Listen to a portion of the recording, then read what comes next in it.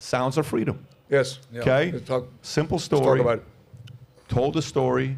$100 million. Crowdfunded Christian movie. Sound of Freedom hits $100 million. Tops Mission Impossible. Amen. Wednesday star calls Trump a new Moses on Fox. Amen. I'm assuming you guys saw it. I know you did. Can you tell us what your, I mean, Matt, you and I watched it together in Bahamas. Ricky, have you seen it already or not? Yes. Matt, your biggest takeaway when you watch the movie? We came back from Bahamas, and then on Tuesday in Oak Brook, we had a Super BOM, and then the next morning, on Wednesday morning, 11:30 on first show before I left on my flight, Oak Brook Money Smart Movie showed up to the theater. We packed it. I can't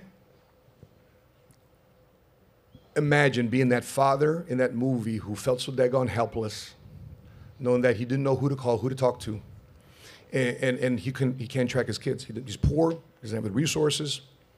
His babies just got taken. He's a single father. I was resonating with that because I was a single father raising my kids. And I'm asking myself this question too as well. You know, we all laugh about that movie Taken. I mean, people think it's an action movie. What's that movie really? It's a human trafficking movie. Yep. But we missed it because we got distracted with an action movie. And what does Liam Neeson say in that movie? I have a set of special skills. I have a set of special skills. I'm gonna find you, right?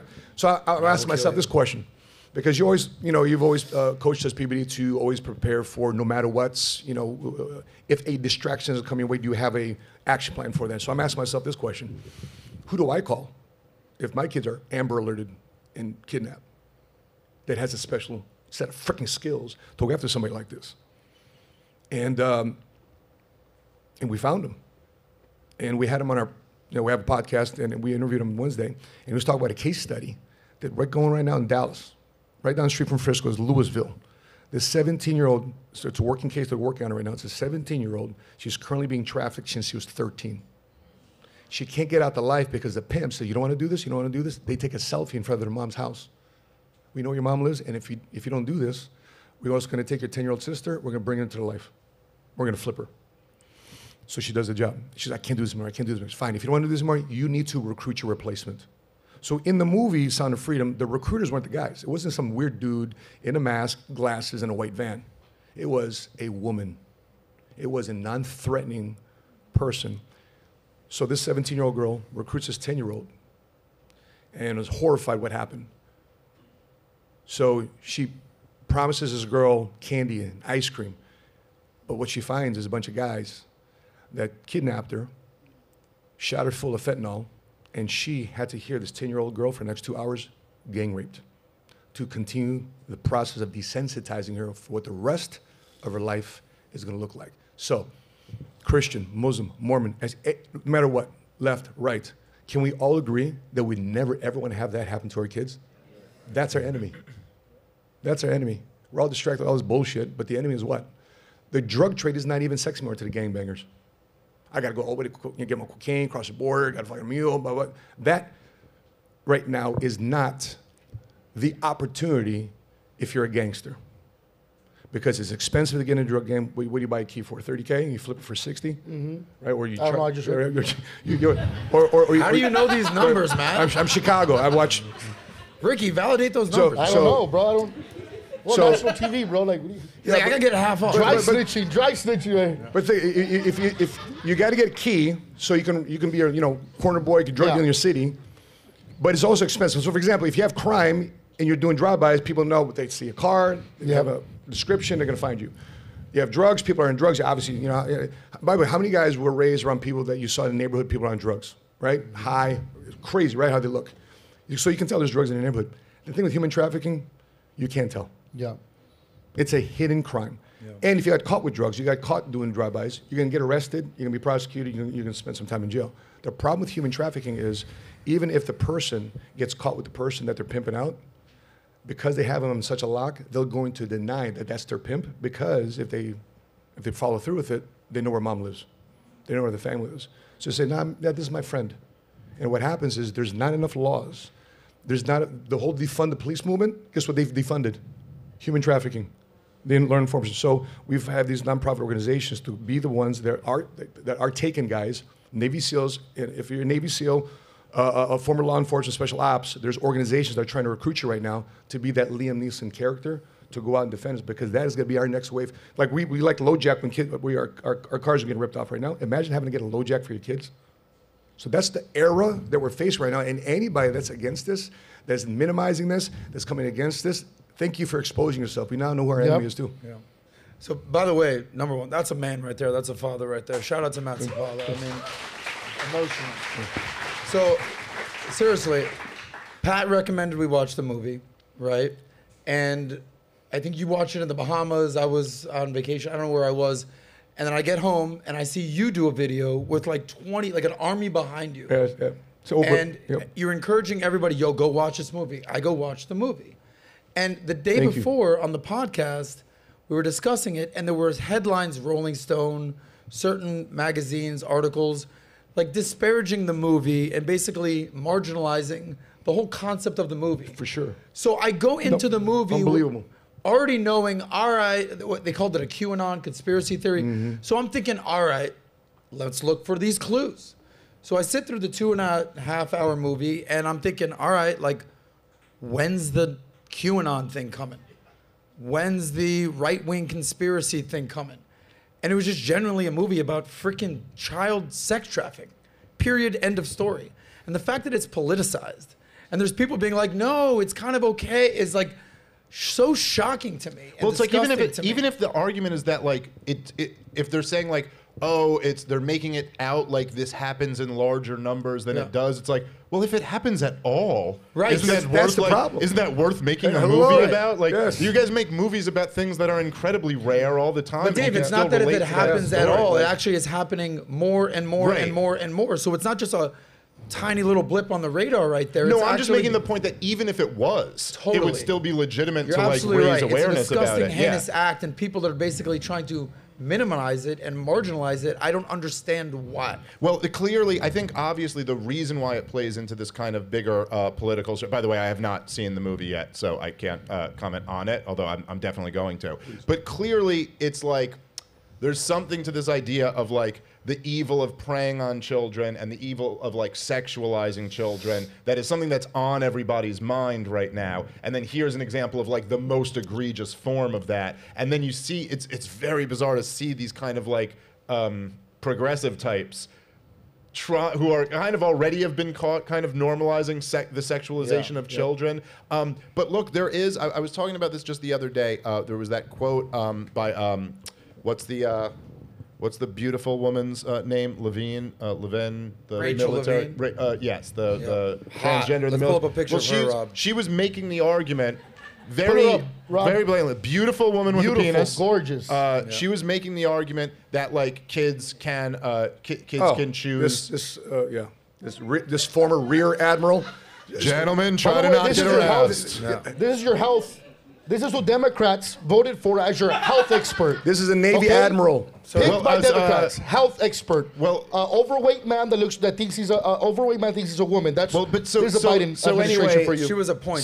So this dude was talking about Dave, how dare you? I'm sorry. So it was a comment about how that kids, that pubescent children should be allowed to make the decision to get hormone treatment and puberty blockers because they know what puberty they're supposed to go through and they know this. And look, it is obviously just the idea of giving kids puberty blockers or hormone is like horrific. But there's something almost more fundamental to the foundational claim there, which is essentially that children can consent. It's right here, bro. Because if you can consent to this, I mean, that is the most permanent, like, that is so much greater of a decision than having sex or having a tattoo or getting drunk. Well, you're talking about a permanent, lifelong decision. Well, you have to be 16 to have a driver's license. You need to be 18 to serve in the army or vote. You need to be 21 to drink, but you can be 10 years old and cut your dick off. But that's not even the worst part about it.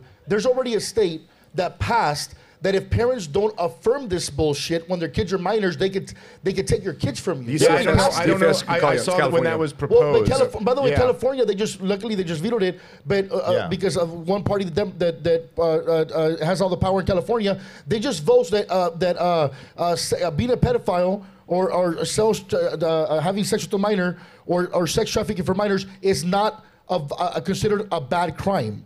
They literally just voted for that, and it got so much backlash Insanity. that they had to switch it over. But it just happened, SB something in California. They literally just passed that. So I'm saying, like, there is something to fight off. And there is an identified group to 100%. fight. I hope people realize, Tucker Carlson gave, he gave that speech. It was the last speech right before he got fired from Fox and started the Twitter show. And he had a point in there that I thought was really, really profound, where he was just saying that, like, this isn't really a political battle. Like, this is a theological battle when you get into terms like that. Like, the idea that, like, you shouldn't prey on children is not a right-wing view. It's not a left-wing view. No. Exactly. You know what I mean? It's Like, just a sane, normal person's view. This is a good versus evil Yes. view. Like, and there's really no other way to Spiritual conceive of battle, it other than that. Ephesians 6:11.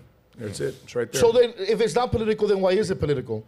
Well, the political process is being used. But the point I'm making when I say it's not political is that it's not as if, like, if you get into if the idea is if you propose that taxing wealthy people and redistributing that money makes for a more just society, and then I want to argue, well, no, actually, in fact, lowering taxes allows those wealthy people to invest in companies, creating more jobs and expanding the economy. We're having a political debate. If you say, I think we should be preying on your children and propagandizing them, I'm not having a political debate with you anymore. So then why is it politicized? You're getting an ass Because whooping. they're using That's what the you get. power of government. That's what I'm saying. Yes, Yeah. I mean, there's no more, like, it's just, the realm is now in, like, it's a theological debate. You're talking about child sacrifice now. This is not like, it's a different type of debate. It's political because obviously laws and politicians are involved in it. I'm just saying that it's like, you almost have to conceive of it in a different way. This isn't left wing versus right wing, like we have these different political ideologies that are competing with each other. It's a moral issue. I disagree. What do you disagree? I disagree. That it's not political and that it's not left versus right. 100% it is. And it just is. I don't care what anybody says. It's the truth because there's only one party pushing it. That you can mutilate your children. That you're gonna get arrested if you don't affirm their gender. That all this the SB bullshit. There's only one party pushing it. It is 100% political, and it's easily identified on who's pushing it. It's that simple. You're not so it wrong, is political. Ricky. You're not wrong. But I'm not. It is politicized. I'm not arguing that there's one political party who's more guilty of it. What I'm arguing is, like, when you say the term left wing, like, historically, what left wing versus right wing has meant is that left-wingers believed in egalitarianism and right-wingers believed in traditional hierarchies. This doesn't fall into that.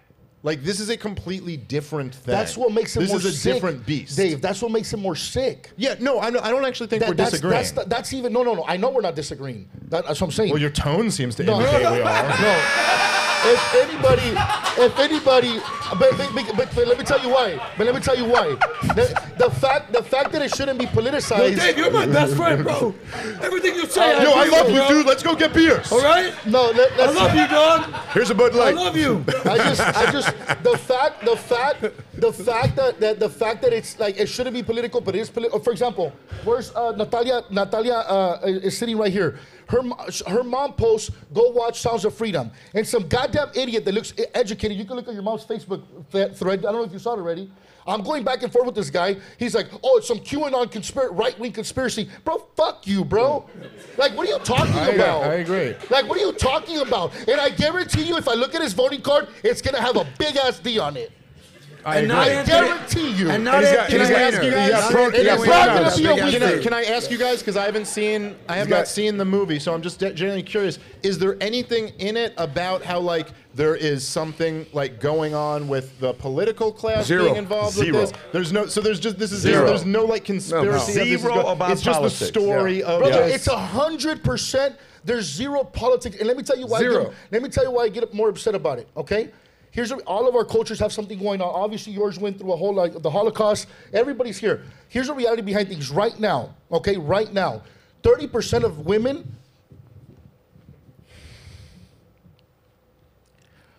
30% of my people coming up the border are being raped and human trafficked coming from the border of Guatemala to Mexico to the border. I've sat down in front of 50. I recruited this girl. When she was 15, she was gang raped by 12 men. And the only reason that she was saved was because the lady that was cooking for the men bought her from there to save them. I've seen this shit. It's not right wing or left wing. And there's only one goddamn party trying to make this okay. And it's not okay.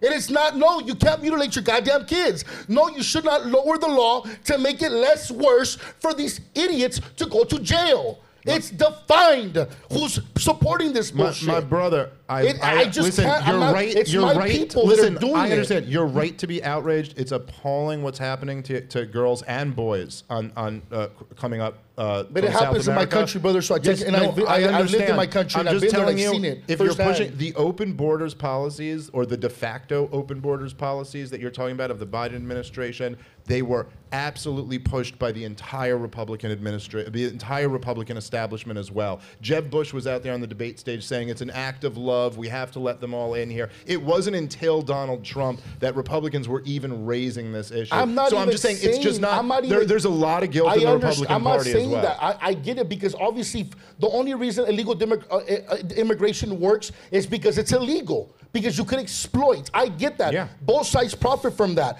But when we have the state remain in Mexico.